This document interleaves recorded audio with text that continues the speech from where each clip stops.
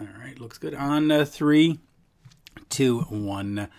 We are speaking with the one and only Mark Mangold of American Tears. The new album is Free Angel Express. And it's not often we get to do this, but we're also speaking to Mark of Touch. The new album is Tomorrow Never Comes. Look at that. It is a double-double, and being in Canada with Tim Hortons, double-doubles are how we roll in this part of the world. But bonjour, monsieur. How are you? Bonjour. I'm very good. Very good. I'm in Stockholm, actually. Yeah. Been holed up here for a while. Hoping to get back to the U.S. as soon as possible. So it should be soon, actually.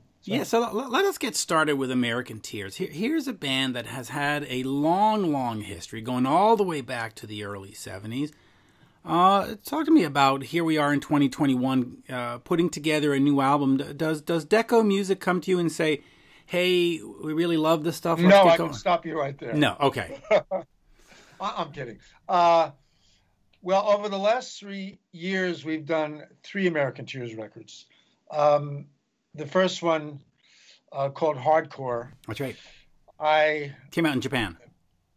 Well, it's been out in the U.S., ended up on Escape in Europe. But that was done pretty much in isolation as a labor of love and a labor of insanity, I would say. A lost moment of just really wanting to return to that feeling of Prague in the 70s and playing a synth solo, playing a Hammond organ solo, and not being constrained by formula and all this generic rock, melodic rock, and all these labels that are out there. So I launched on that, and then the following year I did another album, White Flags, which brought in some other musicians, Alex Landenberg, and now Free Angel Express is with Alex Landenberg and Barry Sparks on bass. You might know those guys. I know Barry. He was with the Bees. Yeah. He was with Dawkins, and of course Michael Schenker. You gotta love Barry. Absolutely, I do love Barry. He's just the best.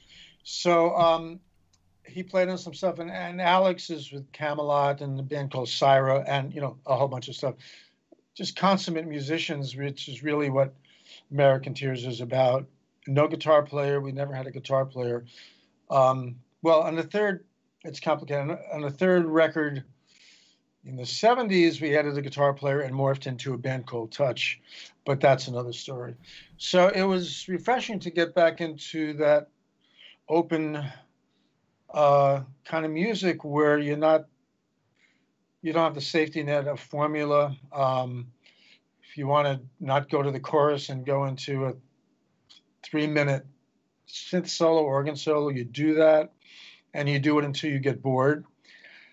And these days you get bored a little faster than maybe in the 70s where everybody was smoking pot, Yeah. So and didn't have Twitter and socials to distract them. And you didn't have a thing called a soundbite. So people had some, amount of patience to, including myself, to maybe, listen to something for a while. But the patience level has really changed in all these years. So so we did 3 American Tears records, and the new one out right now is Free Angel Express, which, very committed to that kind of crusade, and seems to be getting some very nice response. So very gratifying. Let me just quickly ask you about the songs on Free Angel Express, because I look at the times. You've got 8 minutes, 10 minutes, 6 minutes, 6 minutes. They're longer songs.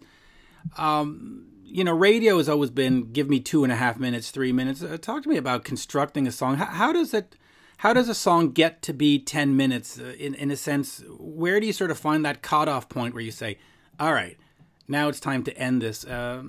Why not make sort of 3-minute singles, which get to the chorus, don't bore us kind of a thing? That's a good expression. I have done that. I stole it from Paul Stanley, by the way. I have done that. When you think about Good Vibrations by the Beach Boys, that song is like a symphony, and it's like, how did they do that? But really, it's instinct, some sort of cosmic feeling of, I'm just bored with that now. And when that happens, you come up with something that is of interest. And of course, I'm the first judge of that. So if I'm getting bored, I'm going to try to come up with something that is a shock or interest or creates a moment or changes a tempo or does something that keeps my attention. And that's really, that's really the criteria. It has nothing to do with radio or these age-old, formulas of verse, chorus, bridge, chorus, fade. No, it's really on a bigger level. And that's kind of what it was in the 70s and 60s. I mean, with Yes and Jethro Tull and Jimi Hendrix and everybody, Led Zeppelin. I don't have to name the bands. We know the bands. We know all these great bands. And this music was born with that mentality. And I don't know, at one point it got a name. I mean, Yes used to be pop, and then it became prog, and now it's, I guess, the definition of prog in a way. But all these titles didn't really exist. We were just trying to find a sound. When we were working on American Tears, we had these synths. I had an organ, a mellotron. When the ARP strings was invented, I started using that. And then, when things got invented, we started using them because ARP Odyssey and Minimoog were monophonic. You had one note. So when they came out with some polyphonic shit, it was like, oh my God, it's polyphonic. We could play two notes. We can play two notes. And by the way, you're right. You're right about the labels, because growing up in the 70s and 80s, you turned on the radio, and one moment you're listening to Detroit Rock City, and then you're listening to Eddie Rabbit, Another Rainy Night, and then you're listening to the Cars. Wow, and Eddie Rabbit. Yeah, I know. I'm going deep here, down the rabbit hole, but. It's just amazing. And then somewhere around the end of the 80s, early 90s, they said, oh, no, this is AOR. Oh, no, this is melodic rock. Oh, no, this is grunge. And it's just like, what are these labels? What happened to the good old days if you turn on the radio and you heard 9 to 5 followed by, School's Out? And anyway, we lost that. Well, I think American Tears, it depends on the song. I mean, Free Angel Express, the song is basically a suite with 3 pieces in it. The first is an instrumental. Then the song called Resist, which is about as anti-Trump as you could possibly get. Sorry. Actually, it's anti-anything that you can, put in your name, depending on your belief system. And then it kind of gets bluesy and soulful. So, and there's some other songs that are pretty straightforward. They're not, I wouldn't call them prog. I just would call them, they're played with keyboards. And if you hear synthesizer solos, suddenly that becomes revolutionary in a way, though they're starting to use synth on pop more. I think Justin Bieber just had a song with actually kind of a synth solo. So I was like, wow, that's nice. And people are coming up to me going, how did you get that sound out of the guitar? It's like, it's not a guitar. It's a synthesizer. The good synth. It's funny. Before I get into songwriting, and I do want to touch on that, the band comes out of New York in the 70s. What was that scene like with Max's Kansas City and CBGB's and the New York Dolls and Kiss and the Good Rats and all? Just what was that like? Was it competitive? Was it friendly? Were you a brotherhood? Were you like, those motherfuckers? Sorry, we got to beat them. It was a beautiful brotherhood and a time to be around. And you don't find it anymore. One of the reasons I originally came to Stockholm is because there is a music scene, a great music scene here that in a way was a little similar to what New York was. There was a club I'm talking fast because I can talk slower if you want. China Club. Nirvana. Every Thursday at Nirvana there was a jam, and everybody would be there, from David Bowie to the Stones to Michael Bolton would come up and sing a song. That's how I met Michael Bolton, actually, and Aldo. Was he still Michael Bolton at the time? I forget. And another club called China Club, he was just making the transition, and we wrote a song called Fool's Game after meeting at the China Club, actually. So there was a very integrated scene. And you could go down and you could meet people that could create a career for the next 5 years, which is kind of, what happened. So it was very vibrant and accepting and accessible and fun. And everybody was kind of doing their thing and trying to come up with their thing. So it was a wonderful time in New York at that time. It must have been just an absolute great scene, with the Twisted Sisters there and the dolls. Yeah, they were more on Long Island. True. I actually lived on Long Island near a place called the Action House, which was where the Vanilla Fudge came up. The Rascals would play there almost every week. Billy Joel, who wasn't quite Billy Joel yet, would play there. Who else? I don't know if you know the Vagrants and Lee Michaels. It was a big Hammond place. And that's one of the reasons I was really in the center of the Hammond thing, because that's when I got my Hammond C3, and I was in a band called The Gathering Storm, which morphed into a band called Valhalla, which pretty quickly got a deal because you could be playing at a club and you could get a call the next day that some A&R guy saw you and do you want a record deal? It was quite different. Yeah, it's not like today. Now you got to scratch and claw. Let me get into the songwriting. You wrote, of course, with Michael Bolton. You've written with Aldo Nova. Talk to me about that, because you look at Touch, you look at American. They're different kinds of songs. How do you approach the songwriting when you're sitting down and writing for the more pop bass? When it's going out to Cher, when it's going out to Laura Branigan, how do you approach that kind of songwriting? Well, it's a language, and you just speak another language. It's like I would ask you if you were interviewing Frank Zappa or Celine Dion. How do you do that? Well, that's what you do, man. So it's kind of, in a way, what I do. Some of it I do better than other things. But with Michael, you're sitting there with that energy and that voice. And in general, when you're sitting with the singer, it is so much easier because A, if they're going to resonate with it. B, you hear it come back at you immediately, as opposed to trying to sing it, or maybe you hire some demo singer to sing it and try to imagine it being done by whoever. So it really helps, but you just kind of put on another hat and gravitate. And it's nice to stretch and get out of your maybe comfort zone. And it just happens. And that's what creativity is about. I mean, Benny Mardones were some of the most fun sessions I've had, because with Benny, we'd write and my face would hurt because he would have me laughing literally for 3 days. And we wrote a lot of stuff. And we wrote a song called For a Little Ride, which one of my favorite singers, Paul Rogers, eventually sang. So some good stuff happened, but the energy is different with everybody who you write with. And you're just kind of there and trying to bring something to it. And sometimes you're channeling from some other dimension in a way.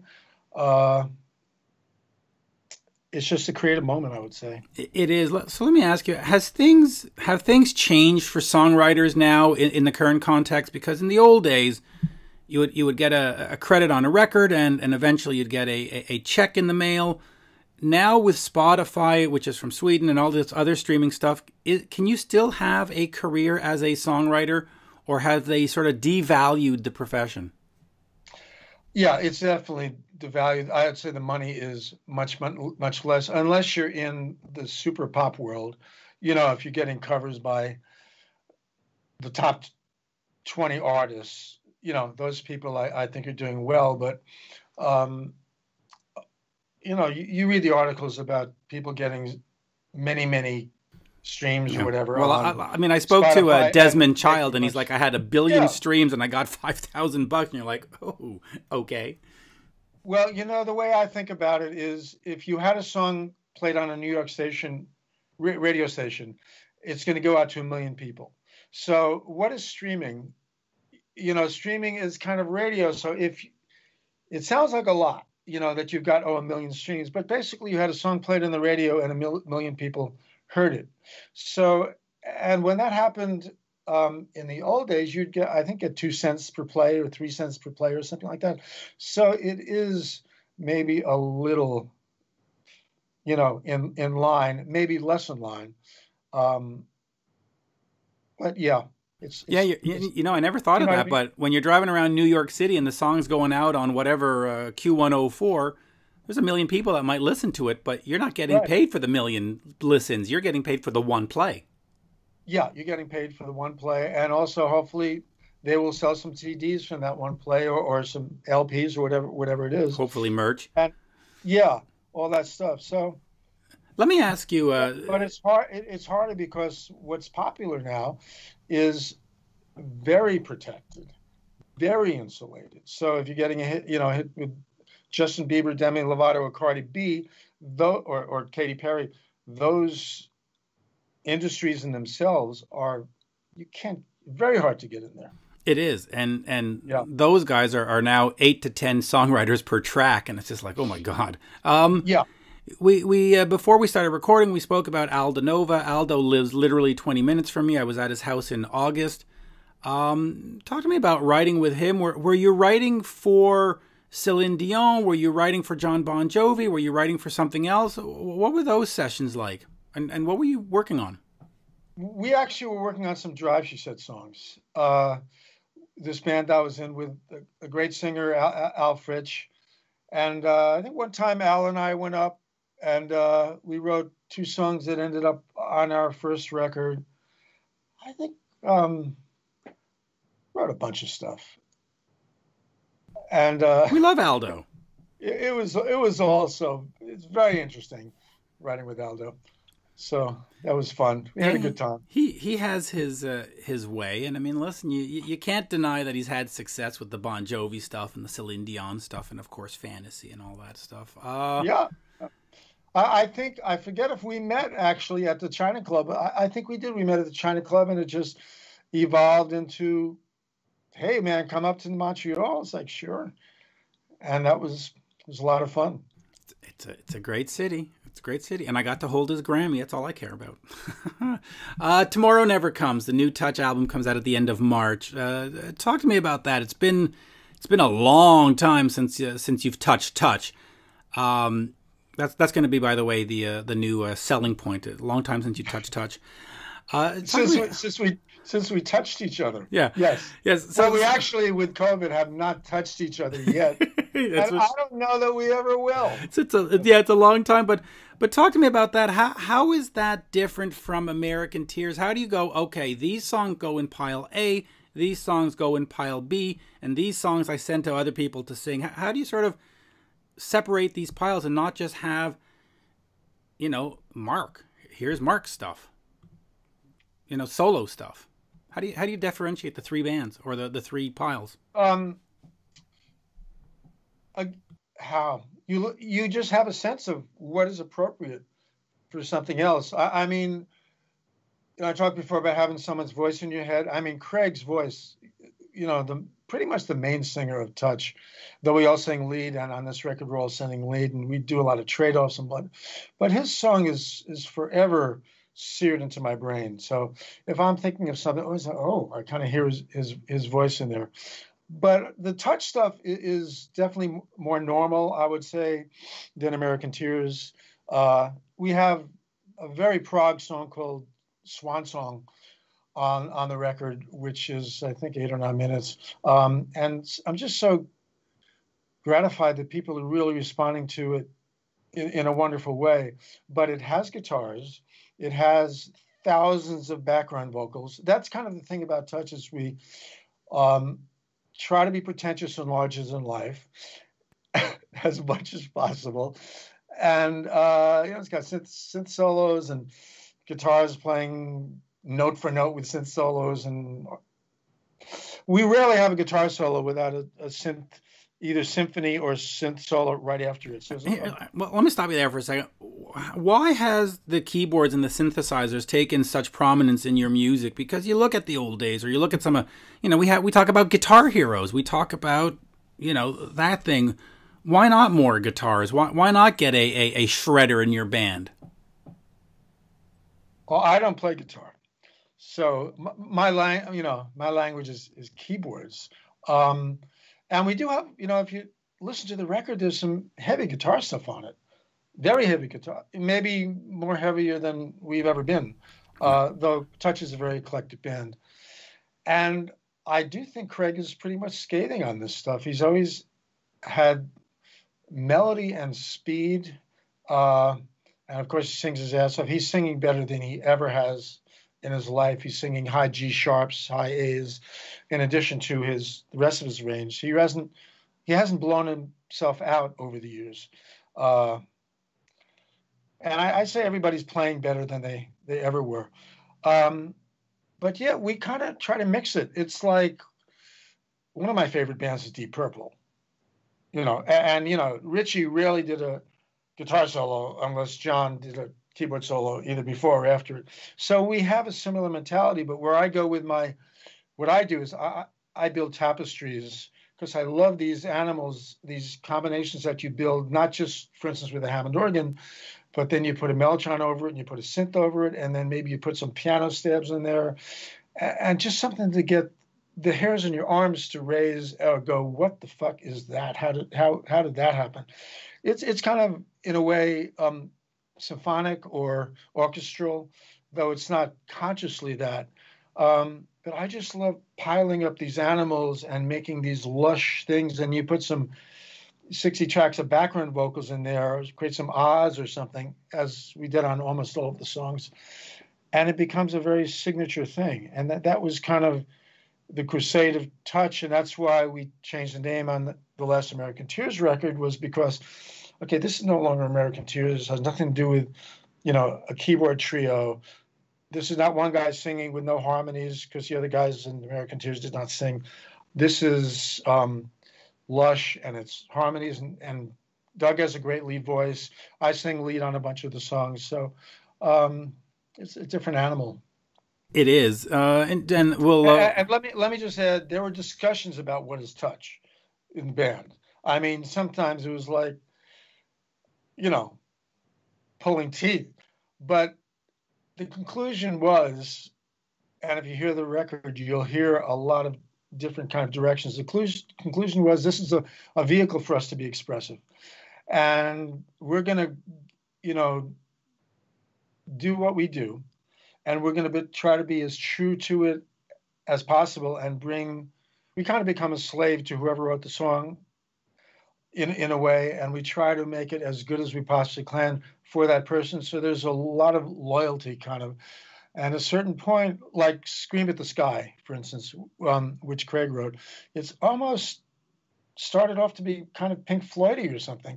But then we brought our thing to it, and then it just morphed into something else. And we have some just kick-ass rockers on it. And Doug's song, Tripping Over Shadows, people are comparing to Foreigner and whatever, Whitesnake, the ballads. It's like, gotta love Foreigner and Whitesnake, I can tell you that much. Yeah, but that wasn't our intention. It was a rock ballad, and we just brought what we do to it, and I think we made it very true to the song in our own way. But I think it kind of goes through that filter, and ends up being as good as we could do it, I would say. Yeah. So we are, again, kind of eclectic. Eclectic band. Free Angel Express, of course, is available now. And I'll end on this. In terms of the recording process, because you talked about 60 backing vocals and all that, do you like are the new technology with the Pro Tools and all kinds of stuff, or are you more old school where just 4 guys get in the studio, turn on the mic and record? What's your preference for putting together music? Well, right now you have no choice. Of course, I love being in the room together. We used to love being in the studio, especially with a great engineer, great producer. We did have to learn, as everybody does these days, how to do it ourselves. I mean, can you see the studio behind me? I do. I can. Looks good. Yeah. I mean, that's where I mix it. We started out in New York City. We had some sessions in March of 2020.